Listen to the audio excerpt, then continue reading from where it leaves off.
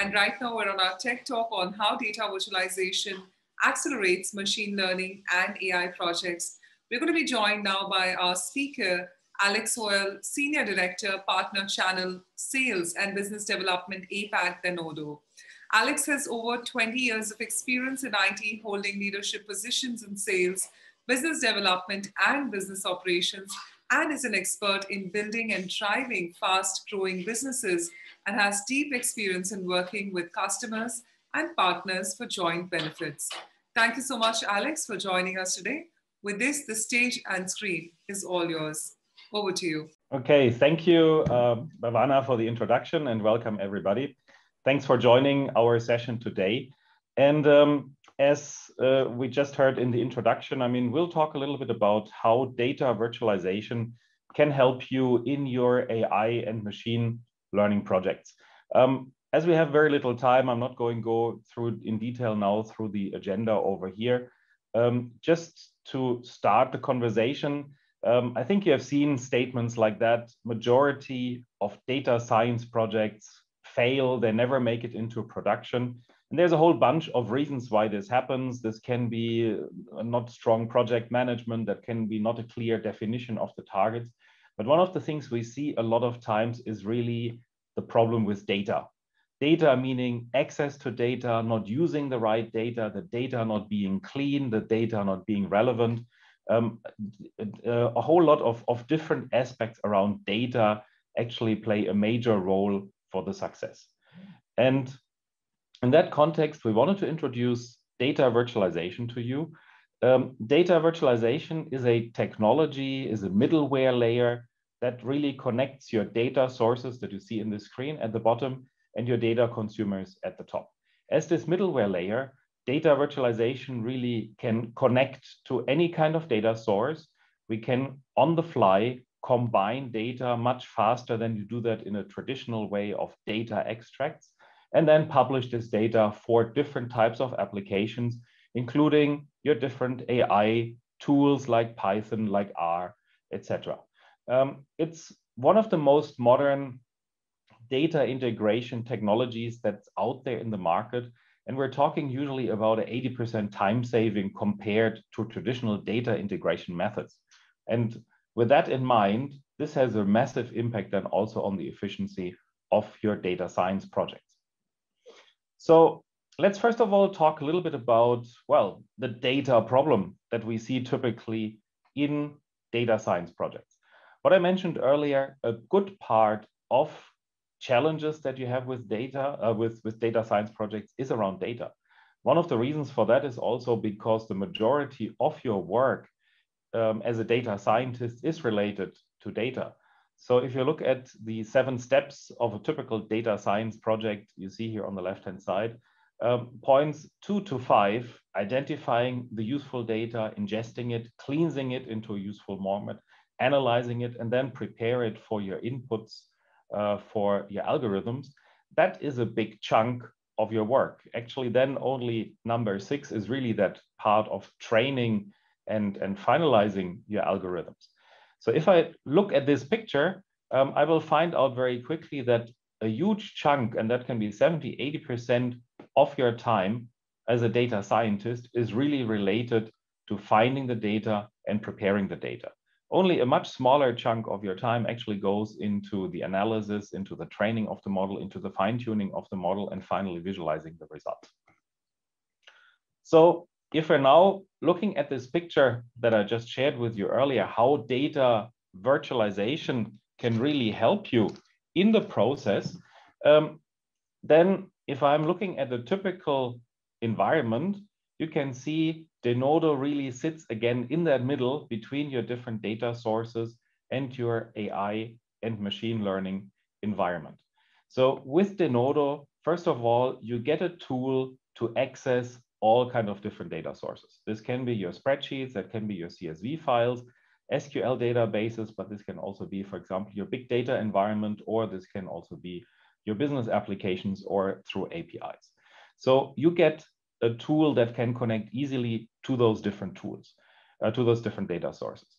One of the important things is also that you can keep those connections. We have a very strong data security concept in DENODO. And instead of having to re-extract data on a constant basis, which means, first of all, requesting often data access from your IT department, maybe fine-tuning the data requests that you have and then waiting for a couple of weeks to get this data, you actually just need to request data access once. And then with the security concept, we can make sure that as a data scientist, you only get to see what information is really relevant for your work. So there is no breach of compliance or of confidentiality. The other part is then when you work with DENODO, you do not have to work with all the different tools and data technologies individually.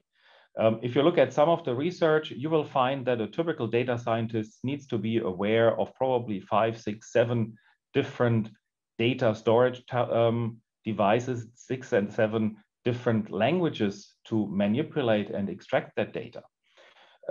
With data virtualization, you can actually extract that data straight from one single layer through actually a graphical user interface, which makes it very, very easy for you to access this data. And if you want to, let's say, modify that data and really write code, you can do that in SQL or Java. So you don't need to know anymore MaxReduce and Oracle 12 SQL and MySQL, SQL, etc. So making it much, much easier for you. Then we have a data catalog. With a data catalog, you can access all the metadata that's available in the data sources, and you can identify much easier what data you're really looking for. You might have 5, 6, 7, 8 fields, which are all called revenue or ref or something like that. With the data catalog, you can add actually a business semantic layer. You can see the business definitions that are associated to these different data sources, which makes it much more relevant for you to identify the right data that you want to use. Then we have, with a DENODO layer, actually a centralized layer for storing a data model. So you can actually build one common data model that can be reused on one side in your project, but also across the different teams and colleagues and departments. So instead of having to rewrite again and again SQL statements and share them individually or store them on your laptop, you can actually create data models that are relevant for not only you, but for the whole department or for the whole organization, and they can be reused, reducing on one side the proneness for errors, but also the overall efficiency goes up. And then obviously that data can be made available to the different tools, can be a Python, can be R, can be your notebook, etc. So it's a very, I would say, easy way to get data to your machine learning algorithms compared to the traditional world where you extract data, create CSV files, upload them into your models, and then in 2 weeks' time, you might have to do the same exercise again. So let me share with you one of our customer successes. This is with a company called Prologis. Prologis is one of the largest real estate companies in the world. They have thousands of warehouses, so physical warehouses, where they store items like, for example, for Amazon.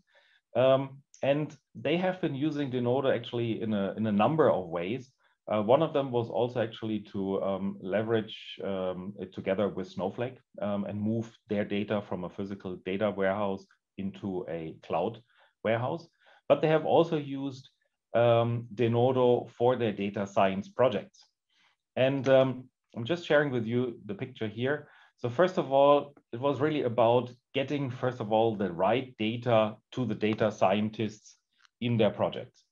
And so you see they have here at the bottom a whole bunch of different data sources. This can be some, in this case, specific data sources for the real estate world, but also Salesforce, Snowflake, spreadsheets, etc. And what you see here with DENODO, you basically, first of all, build at the bottom this base layer or base views, which is really just a view of the databases itself. What you can then do is, in a very easy drag and drop user interface, actually create, in this case, different business objects, like, for example, the building object, the lease object, the occupancy object. And then these objects you can further combine to business entities or business units, like, for example, for occupancy information or for more detailed leasing experience, etc. And then what they had actually done is they created so-called starter pack.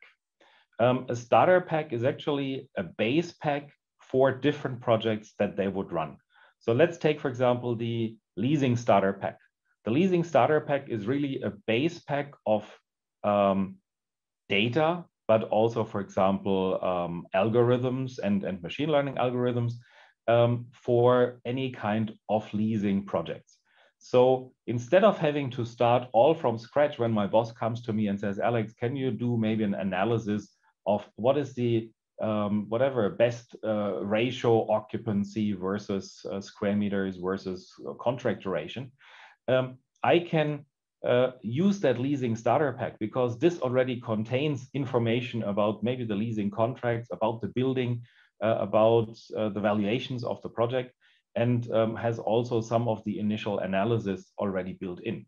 And then I can restart all of, or can refine whatever I need to do in my particular project.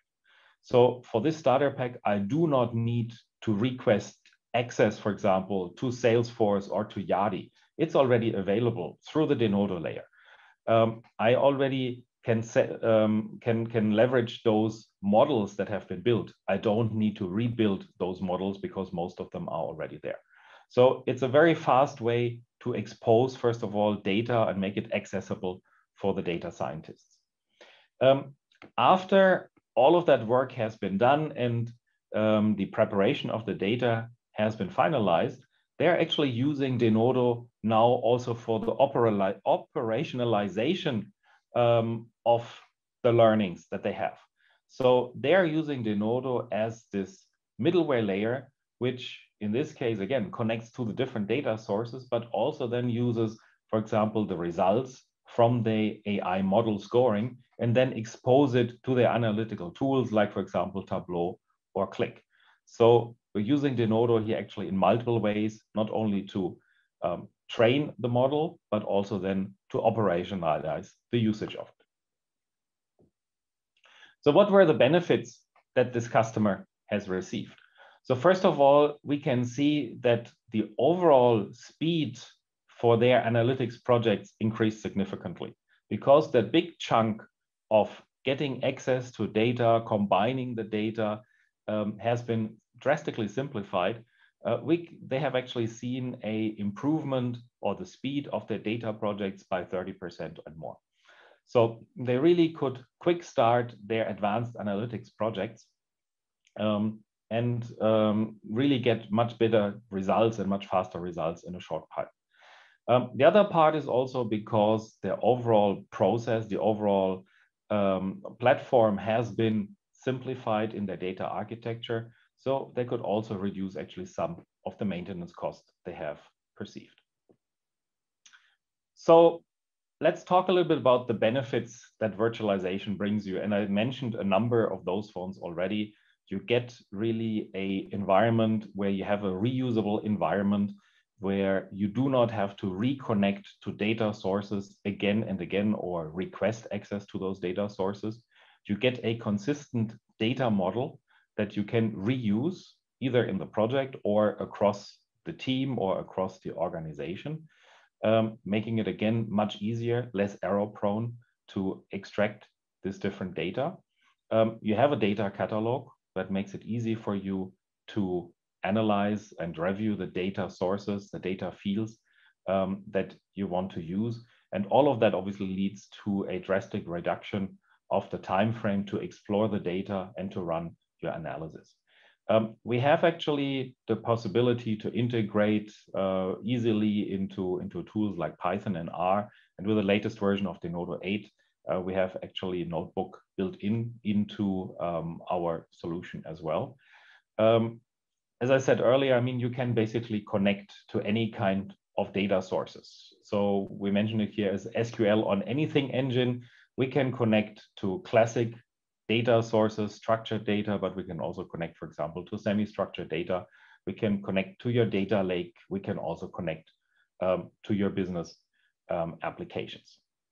So with that, I'm coming to the end of my presentation.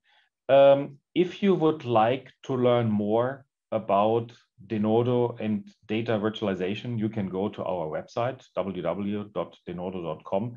There you can also find different test drives on different cloud platforms like AWS, Azure, and also Google, which really gives you a hands-on experience to fiddle or to play around with the solution and get a hands-on experience as well.